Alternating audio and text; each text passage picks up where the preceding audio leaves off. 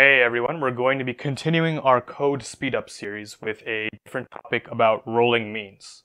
So here's the setup and why you might want to care about rolling means in the first place. Let's say you have a list C, and each element of C is how many calories you ate every single day, let's say for a year. So it's 365 long, or longer, for example. And your goal is to kind of get an idea of how your number of calories eaten has gone up and down over the course of the year. So you want to generate some kind of graph like this eventually, where the x-axis is time and the y-axis is the number of calories you ate.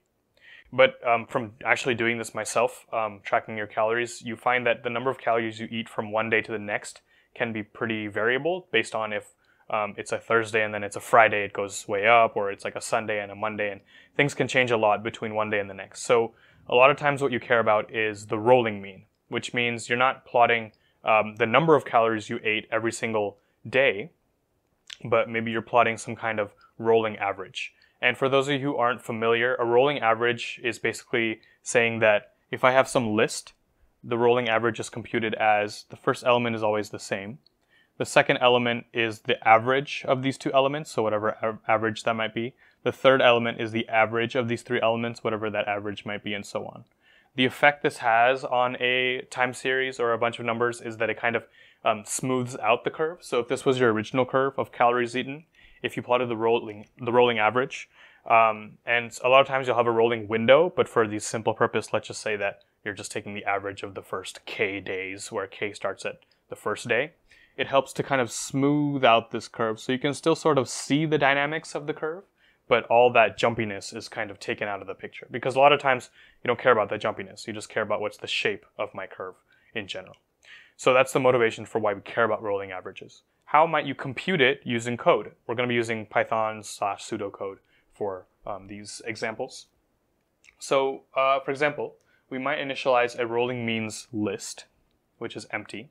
And then of course we'll need to calculate this rolling mean for every day from k equals 1 to the final day that we have in our data, right?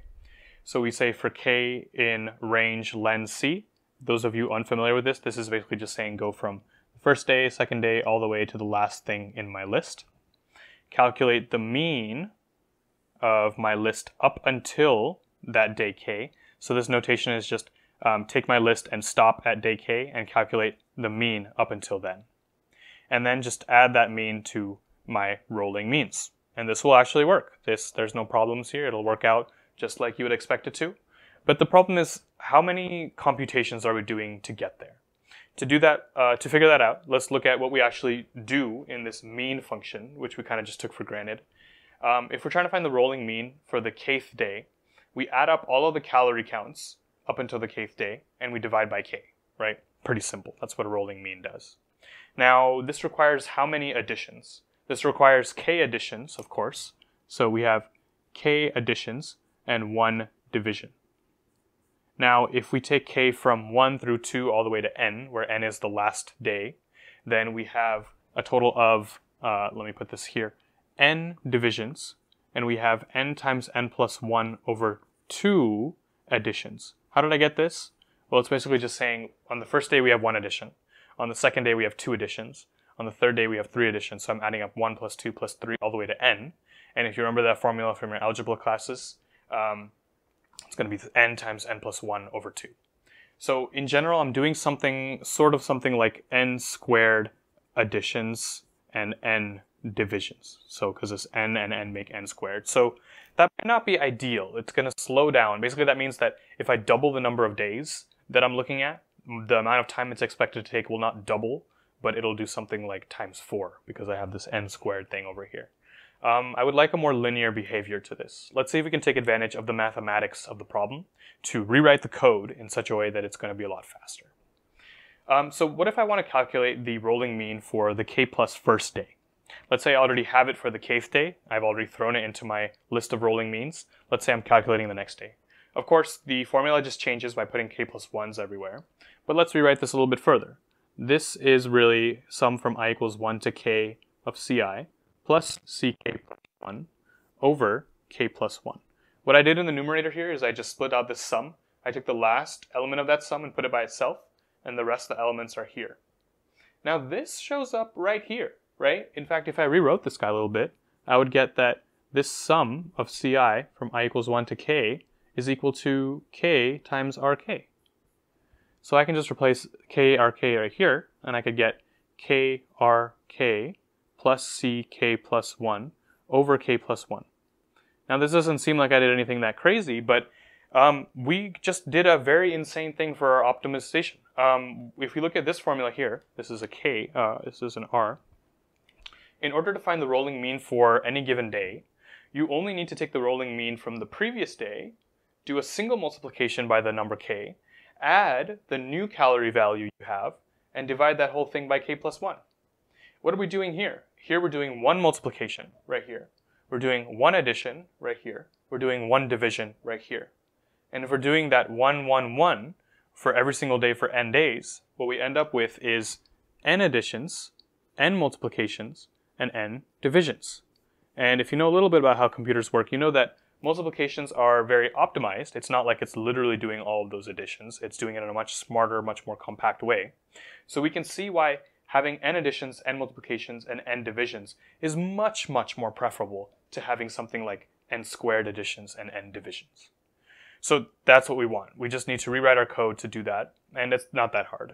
So we rewrite the code in this way. Let me put a box around it because it's got a little messy. Going through this code, it starts the same. Oh, this is part of the code too. Going through the code, we initialize the rolling means to be the first number of the calories list, because as we said, the first rolling mean is always just the first element. Then we go from k in range 1 to length c, because we're going to start with the second rolling mean, because we already have the first one ready to go. Each given rolling mean is given by the previous rolling mean. This index -1 means get the last element of that list. So the previous rolling mean times k. So actually I forgot that, so it's a good thing we're going through this. So k times that rolling mean plus c at k, right? So that's what that's doing right there. Divided by k plus 1. And that's going to give me the new rolling mean. And I simply just throw that rolling mean into my list and go about it that way. And that's going to be a lot faster. But don't take my word for it. Let's go to the code.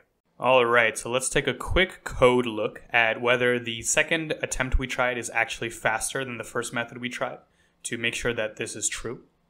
We're going to be using Python for this analysis, and I'm just going to need to import two things. The first is the NumPy library, which is going to help me do some operations on the lists. And the second one is the time, so that I can find the time that each of these methods takes. So the first thing I'll do is initialize a big list of numbers. It's 20,000 elements long, and they're just some random numbers. This is the list that we're going to be interested in taking the rolling averages of. So here's our first attempt from when we did it on the whiteboard. This is our naive attempt. So we go ahead and start the timer. This is all commented for your benefit, but I'll explain it as well. We initialize a rolling means list to empty. Here it's called rolling means 1 because this is the first attempt at this problem.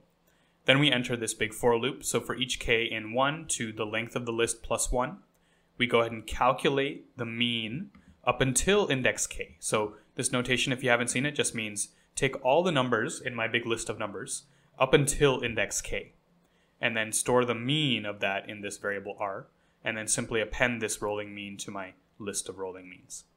Then at the end, I just get how much time this took. So I'm going to run this fresh. I'll probably speed this up for you guys because I think it takes about 15 to 20 seconds or so. All right, so we see it took about 16.2 seconds. Now let's go ahead and try our second attempt. This starts in very much the same way by initializing a timer. Then we start a rolling means 2 list. It's called rolling means 2 because this is our second attempt at solving this problem. And it's not empty here. We're going to initialize it as the first element of our list of numbers, because remember, the first element is always the same as the first rolling mean. Now we do a slightly modified for loop. So for each k in 1 to length large list of numbers. So we're doing one less iteration here. The reason being because we already have one item in here. So here's where the meat of this problem, this efficient solution comes from, in this mathematical formula which we drew on the whiteboard. You take k, which is the current iteration you're in, times the latest rolling mean you have. So this notation, if you haven't seen it, just means take this list and give me the negative first element or the last element. So we take the most recent rolling mean we have, multiply by k, add the current number that we're looking at in the big list, and divide that whole thing by k plus 1. We take that new rolling mean, we append it to our rolling means 2 list, And that's it. We just do that for every iteration. At the end, we calculate how long it took. Let me run this fresh. Lightning fast. It took 0.02 seconds about. Of course, let's confirm that in both cases we get the same answer so that we can set our minds at ease. One way we can confirm it is if we take our two rolling mean lists and take the element-wise difference, we take the absolute value of the element-wise difference between these two lists, it should be very, very small, right? Indeed, it's 6.05 times 10 to the negative 16. You might be wondering, why is it not 0? Well, because of how the computer computes means sometimes. Because we computed it in two different ways, it's going to be a little bit different numerically, but we see that little bit is not significant at all. Let's also make sure the two means are the same length. So the two rolling means are 20,000, which makes sense because our initial list was 20,000. And let's print out the first 5 elements of each to do a last sanity check. We see that these rolling means do match up to each other. So we're confident that we got the same answer. And our second method was how much faster.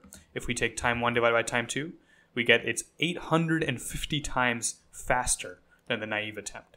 So this just goes to show that if you just make a small edit to your code and think about if you can use previous answers to get your new answer, you're going to get a huge, huge speed up. Okay, so until next time.